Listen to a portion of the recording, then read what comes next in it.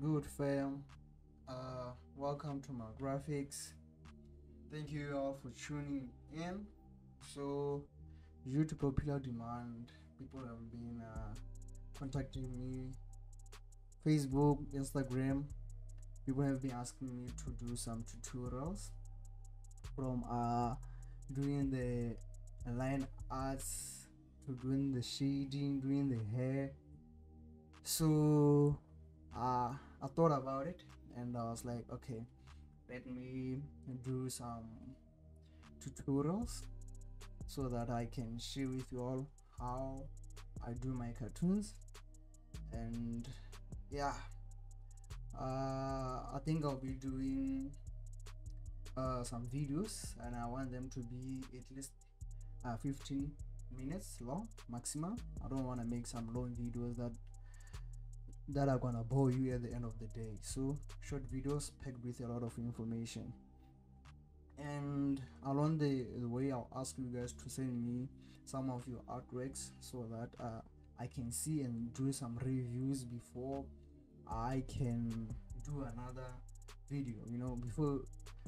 Before I start a new video, I'll look at your cartoon, share them with other part of the family, other members of the family.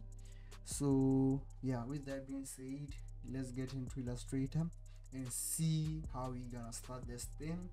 So the first thing I'm gonna do, I'm gonna reset everything so that everything can be in default.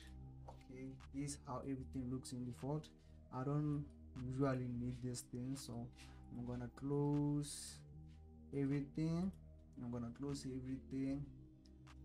close all those things and leave the layers. Due to personal preference, I like to keep these tools on my right hand side. I don't know, it's just a personal preference. There's nothing special about it. You can just decide to leave them with the or you can do like me. I don't use this thing, so I'm gonna close them. Okay. Excuse me. For most of y'all, you are not gonna have the control panel, so I will highly recommend that you have your control panel on so that you don't struggle to navigate through your fill, your strokes, your paint brushes and everything, your opacity. So to turn on your control panel, you just go into window, then we'll see the control panel. If it's off, you won't be able to see it here. You just turn it on and then boom, there it is. The next thing I like to do, I prefer to have my properties panel beside my layer panel. I like to keep them like this so that I can find my what are those tools called? Let me see. Yeah, my pathfinders. I use this for merging, the dividing, and uniting. So we will get more into detail about those things later on. For now, let's keep it simple. One more thing I like to add. So my tutorials will be mostly based on people who are using mouses, or you have a tablet that doesn't have any pressure sensitivity like mine. So just the same as using a mouse, So it's a low budget pad, doesn't have any special abilities to it. Okay, so what you're gonna do to have that special effect that's almost the same as using a pressure pen, what we do, we create our own stroke or whatever you can call it. Let's make sure that it's on black, everything is zero. Make everything zero, make sure it's black, then select your ellipse tool, then okay, it's selected. Let's draw our stroke. Make sure, try to make it as thin as possible, but not that much thin. I mean that. Okay, let me reduce the size. See, okay, I think the size will do for me. Let me reduce it a little bit. After that, I'm gonna save the stroke that I just made. Okay, this selection tool. Here's my selection tool. So there's this cool trick I like to show you guys. At the bottom of your Illustrator, every tool that you select, the name of it will be written here. Eyedropper tool, as you can see here. Direct selection tool. So yeah, artboard. Yeah, so everything that every tool that you select, the name will be written here, or just by navigating through it to show you its name. So most of the time I'll be using shortcuts, and the tools that we are gonna be using most of the time are the paintbrush tool, the pencil tool. The shortcut is N for pencil tool, the shortcut is B for the brush tool. To pop up this menu, you right click, then it will show everything. Yeah, it will right click, then it will show. You're gonna use the rectangle tool later on, progressing with the lessons. Yeah, okay, that being said, let's go back to creating our stroke. You select the stroke, make sure that it's selected. It will show like this, that is selected.